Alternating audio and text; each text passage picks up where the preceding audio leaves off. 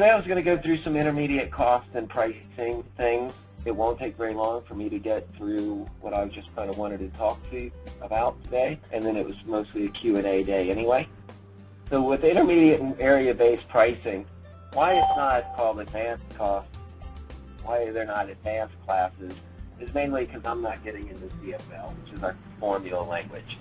We'll talk about it a little bit, but I'm not going to try to. So if we're in control and looking at an order, there's a few things I want to discuss that you can set to control minimums, things of that nature. First one, in the system setup, on the same tab as your next numbers and orders, you'll see up at the top, I want all orders to this store to be validated with a minimum amount.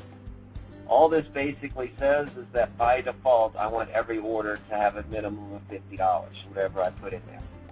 It will not change the price to $50, nor will it prevent them from putting in an order under $50. It just gives a warning of the nature. What we found is most shops do not want this universal because they may put in a service ticket at $0 until they get back from service, or there may be a repeat order that has been put in as a $0 because it's a redo, or things of that nature. So generally we're not blocking it completely. The next part to control minimums and things of that nature is in the product itself.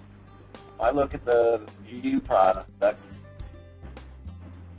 on the pricing tab, this is where it gets its final price from, is the formula that's either looking at area-based pricing or part-based pricing or cost-based. Either one, and it's just based off of that trigger. On this screen, however, there is an advanced button at the very bottom. This will allow you to set certain aspects of the particular product.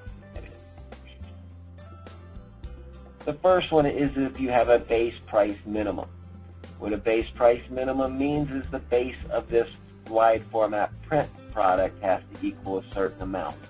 A subtotal would mean this base product plus any add-ons or modifiers have to equal this amount.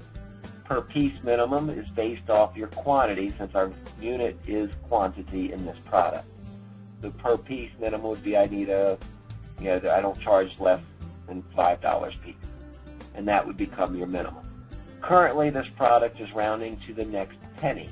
If I wanted this to always round to the next dollar, I could do that as well, and that would be next 50 cents, dollar, 10 cents, etc. Include modifier cost in product's cost before applying modifiers. What this is basically doing is with your modifiers, which in my product, verify what those are, your add-ons. These are modifiers. What that checkbox is asking is, do I want them each to have their individual price, like it's doing now, and therefore in my product will pull in as modifiers as a separate unit. If these are pulling specific parts, like finishing hours, etc., you can say, no, I don't want it to do a price as a modifier. I just want it to include it in the base price of this product. Therefore, what that trigger will do is exactly that. Generally, if that is checked, it will flag you to that sort. So if I'm in this essence, I open it up. You might need to refresh. It will generally be a yellow bar at the top that will show up. It says it's adding them to something else. Now, the other things you can do within a product, as far as pricing is concerned, is you'll see a built-in discount and a default discount field. Currently, they are pretty much blank on almost all of the products. This is to add a discount to this particular price structure. These discounts could pull a table. So I could look back where we talked about tables and pull a table into my discount. Or it could be a formula altogether. It could be a formula that said if this customer is tracked as wholesale, I give 10%. So therefore, it would be 10% of this formula. The default discount will show as a discount on estimates and invoices. meaning that 10% would visibly show on their estimate as a 10% discount. This discount is just built into the base price. Those are the two differences. The product warning is anything that you want to pop open in the middle of the screen anytime you do something for this product. These can be used to prevent mistakes. Meaning, if I have a mistake, if the person choosing the wrong laminate or with the wrong vinyl, you can go in and say, if this laminate is selected and this material is selected, throw up a warning, that you can't do it, etc. Now, a warning will allow you to pass through it, meaning you can hit OK and keep going. Just a warning. An error, the same formula in an error would just prevent it altogether. It would go in and say, no, you cannot save this line item until that is corrected. And those can help in pricing as well. Next thing I want to talk about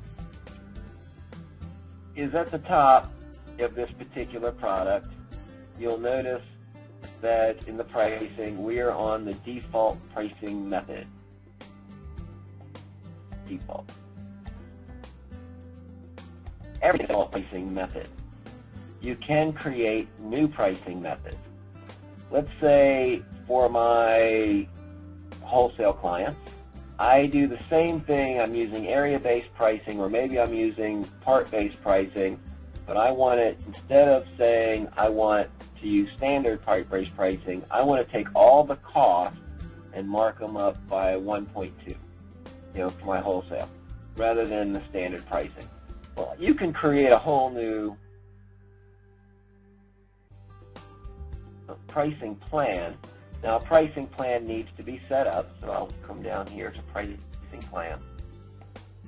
I'll hit new and call wholesale as an example. All right, now that I have an additional pricing plan, back in my product setup,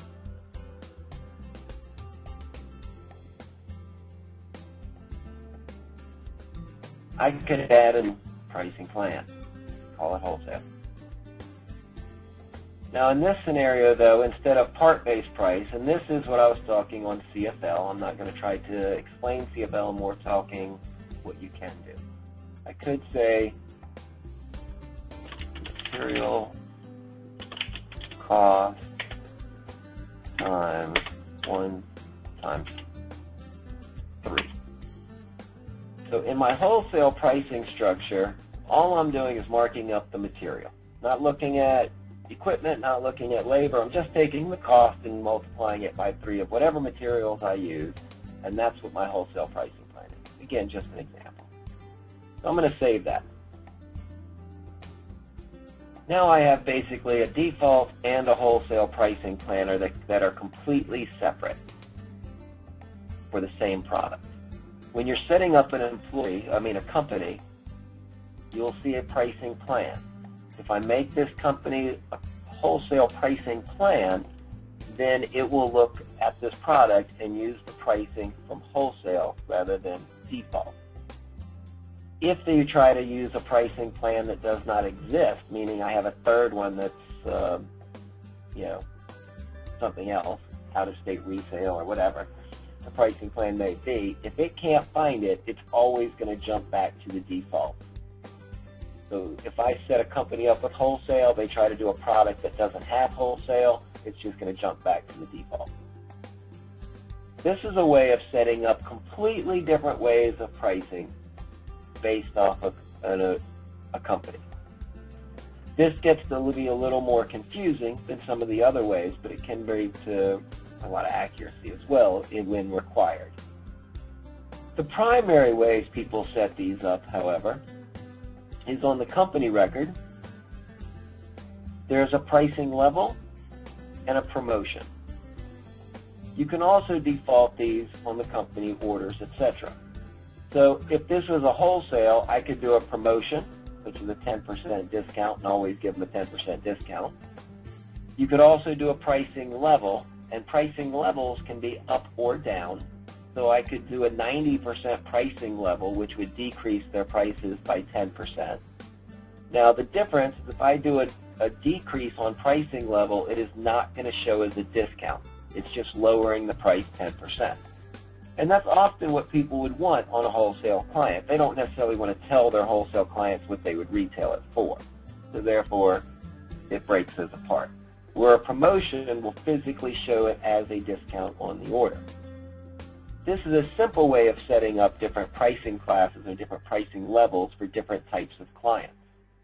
To let you know, they can both be set up. I could have a 110% pricing level and a 10% promotion. Therefore, really being back to where you pretty much started, but showing a 10% discount on the order. Another way of controlling prices. Let's talk about a third mechanism that can be used is when we're talking about adding prices for a specific client. Meaning I have a client that on a particular, whenever he orders banners, I have a price for him of X amount per square feet, something of that nature. Well, that can be done based off of user-defined fields. Every company record has a set of user-defined fields. These user-defined fields you can remove and add as necessary. You can also categorize them, such as contract pricing. If we wanted to create a user-defined field, I could have a user-defined field for banner price. Then in my product, there would be a couple different ways of doing that as well. I could tell it in my list for banners to pull that price, and then in my price pull the list of my banners. That way it knows when I select a banner material type, it pulls it. I could say that this is a separate product I'm building just for this type of whatever component it is I'm cloning out, and therefore I just want to always use those prices for contract customers, so I could just do it in here. You could do it on each individual material basis as well. It becomes more complex and more difficult to maintain if you have to think of a price for each client on 12 different banner materials, compared to this is the standard what I use, etc. And those are using user-defined fields based on the company record and then pulling them back into a particular product. This takes a little setup. It takes a little bit of formula work to create the new ones and tie them back in, and I recommend you get with your point person if you feel a need for any of these that we're discussing, just to go in more detail. Now those are predominant ways affecting what we've already done in cost-based and area-based pricing for a particular product. And my assumption today is we've gone through those, you have a general understanding of the costing and pricing. Now, in my formulas, as you've seen in this one, I can either pull prices, I can pull costs and do different things with them, and this is material costs. It could be all costs, labor costs, etc., and readjust my multipliers that way to reassign based off of a different need for different clients. Next thing with pricing is just tweaking the formulas themselves. Some of that is, again, takes the user. I had a client earlier today ask me about adding in extra material for the lamination. Well, that's really more on pulling that material, and therefore it would be associated with the variable that's pulling that material. In this case,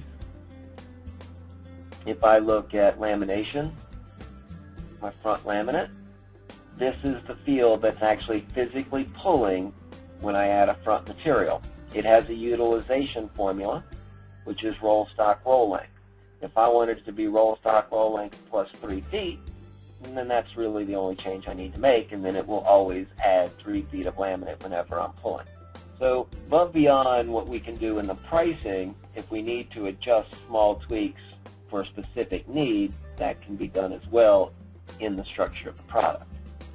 Other thing with pricing is adding small components that aren't already in the system. Every time I do a banner material, it takes me X amount of time to go pull it or something else that we hadn't thought about. So, and therefore, I can go to my parts and add specific parts just for that function. So in this scenario, every time I add banners, material, or something of that nature, I want to add some finishing labor.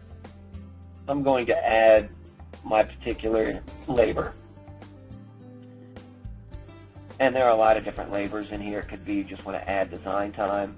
It could be you add, we'll just say that, the time it takes me a little extra.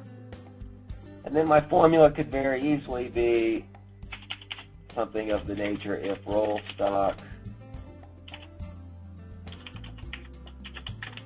material type equals banner. All this is looking for is it true or false, and then it's going to pull this part I just added. If roll stock equals banners, pull it. Then it wants to know how much is going to be pulled, and I could just say 15 minutes in hours. Now again, everything by the time, based on how the labor parts are put in, they're all in hours, so therefore they need to be put in that way. You can do 15 minutes in hours, or I could say 0.25 hours. Now on this particular product, anytime I pull a banner material, it's going to add 15 minutes of labor. Well, this has happened based off of cost. So right now it's only affecting costing and cost-based pricing. If I wanted to go into my pricing, you will see that I have area-based pricing, mounting-based pricing. These are the different variables that link in my product. If we're looking at an area-based pricing structure, these are these variables: base price, mounting price, cutting price, etc. So if I just automatically wanted to add extra dollar amounts into one of these for something the nature, it's the same type of formula work. I'm just going into the product, going to that particular variable for area-based pricing, price, and I can go in with an if statement using the same statement. If material type equals banner, then add $10. We have the structure built based off of what's most standard for most people as far as the products, the parts, and what associates an area-based, cost-based pricing with them. Every shop sometimes has little tweaks, little things they didn't think about, and that's kind of what I'm discussing today.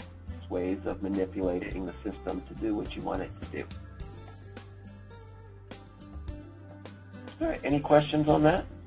Yeah, so if you have else material cost times 3 and if, and then what if it was for, how do you insert for the machine and the labor and stuff like that? What would be the proper script, I should say? No, this is ignored. What I just did under wholesale was ignored them all. I wanted to do a wholesale pricing for specific clients, which I would, and I say the material cost times whatever, so you would use the plus sign and then you would add your other operators? Correct. Then I could do equipment cost times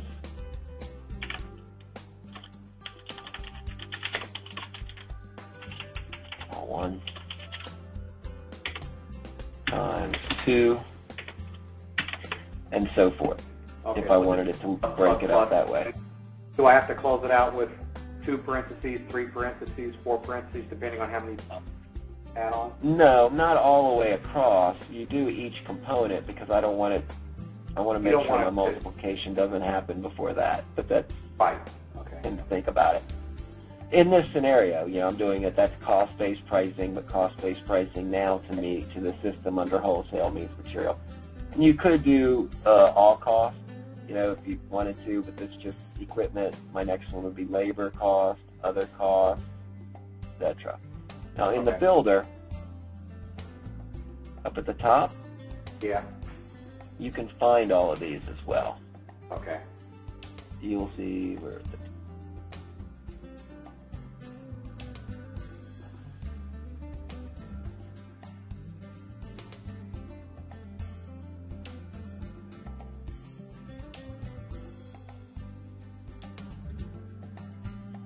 Okay, there they are. So we have material costs. Now, me and son's equipment cost means all the children as well as the parent. Okay. To where labor costs, but that's main different, freight costs, whichever ones you would need. Okay. Again, I'll gladly help you with any specifics, but this is for your kind of pulling whatever kind of components you want. Now be a little careful here if you're going to use different pricing plans like this.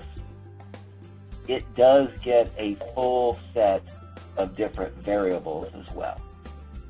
Meaning I can go set a default or a change a specific variable under wholesale and it won't change it under default.